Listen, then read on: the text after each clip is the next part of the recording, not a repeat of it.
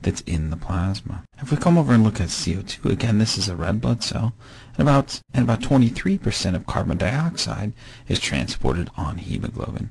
About 7% is transported in plasma. This takes us back to Henry's law and Dalton's law, that tells us that carbon dioxide is better at dissolving into solution. So there's more carbon dioxide in the solution. In fact, it would dissolve so well that we actually need another way to capture it, and we capture it in something called carbonic acid. So we capture CO2 in carbonic acid. Another reason we do this is because it actually competes with oxygen for hemoglobin. In order to expand on that a little bit further, let's go back up here to oxygen carbon dioxide transport and go through how hemoglobin knows when to drop off oxygen. Hemoglobin is absolutely brilliant at knowing when to drop off oxygen. Real simply, hemoglobin wants to drop off oxygen when the tissue is doing some sort of work or when it's metabolizing. There's some signals that are put off when tissue is working. For example, if tissue works, it generally creates heat, so there's an increase in temperature. As hemoglobin warms up, its affinity for oxygen decreases. Another less technical way to say that is hemoglobin likes oxygen less. So oxygen is dropped off, and the tissue is nourished by that extra oxygen. Another effect of work in tissue is metabolites are increased. One of the main metabolites that affects hemoglobin is something called BPG. So if BPG goes up, hemoglobin likes oxygen less. Hemoglobin's affinity for oxygen decreases, and so we drop off oxygen. And that oxygen will nourish the tissue that's doing work. Tissue that's working will also increase its acid. Metabolism creates protons, and that increases the acidity or decreases the pH. As pH decreases around hemoglobin, its affinity for oxygen decreases, which means it's going to drop off that oxygen and the tissue will be nourished.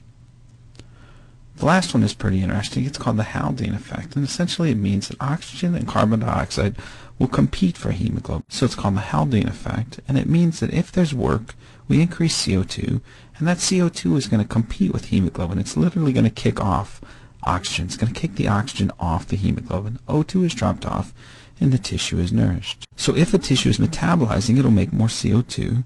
The higher concentration of CO2 will compete with hemoglobin for oxygen, meaning it's going to kick that oxygen off the hemoglobin. This means the CO2 is going to be transported back to the lungs, but when it gets back to the lungs, there's going to be an increased concentration of oxygen. So now oxygen will kick CO2 off the hemoglobin. CO2 will be exhaled, and oxygen will be bound for transport out to the tissue. Now this Haldane effect also points out why down here we need to have a way to have hemoglobin protected from this extra CO2. So this Haldane effect also points out a reason why we need to kind of sequester CO2. We need to protect it from having access to hemoglobin so it can't constantly kick oxygen off of hemoglobin. So we sequester it as something called carbonic acid, which is H2CO3. This means we can carry the CO2 in the red blood cell back to the lungs, and it's not going to kick the oxygen off the hemoglobin. That then is interesting if we look at this graph, because this graph points out that hemoglobin is very good at carrying oxygen. It generally doesn't like to give up oxygen unless it really has to. So the fact that we protect the hemoglobin that's carrying oxygen from the Haldane effect and CO2 means that hemoglobin can carry that oxygen and not give it up unless absolutely required.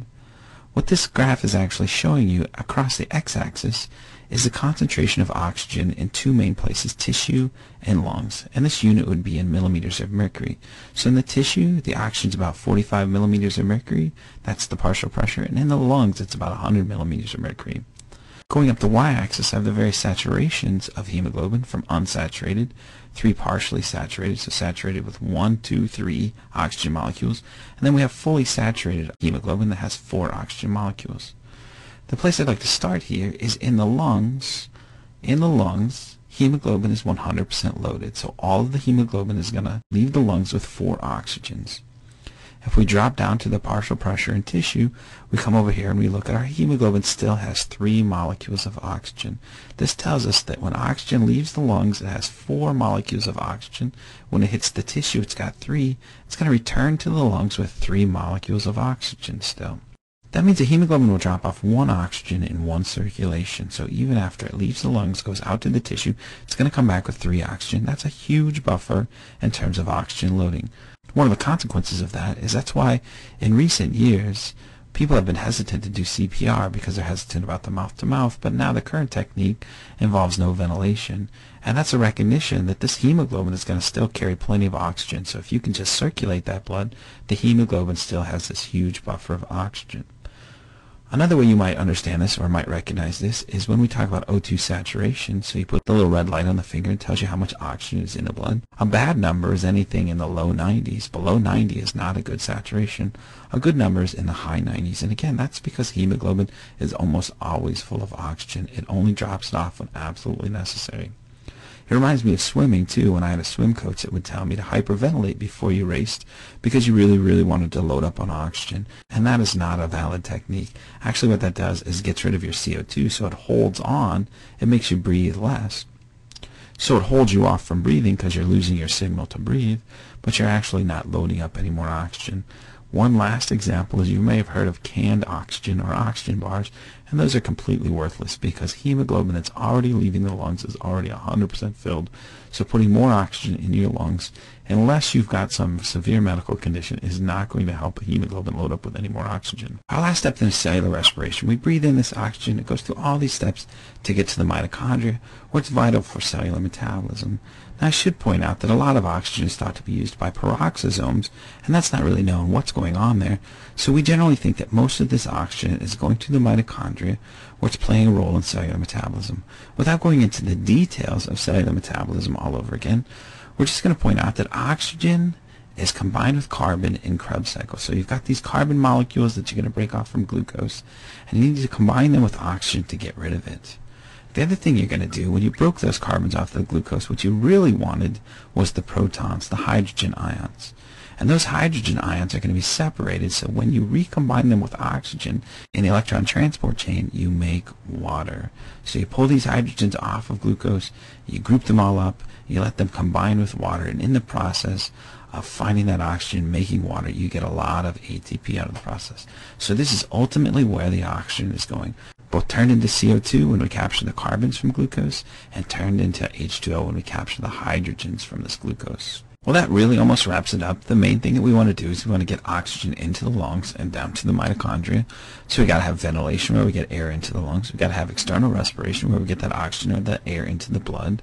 Hemoglobin will transport it through the vessels. We'll get it back out of the vessels and back off hemoglobin in internal respiration, and then we have cellular respiration. So if I can go up to the top right of this figure, one other way to really make sure that you understand this material is to think of pathologies that affect the individual steps in respiration. So find some respiratory pathologies like CF, asthma, COPD, ARDS, diabetes, smoke inhalation, CO poisoning, any of these things, and determine which steps in respiration would be affected.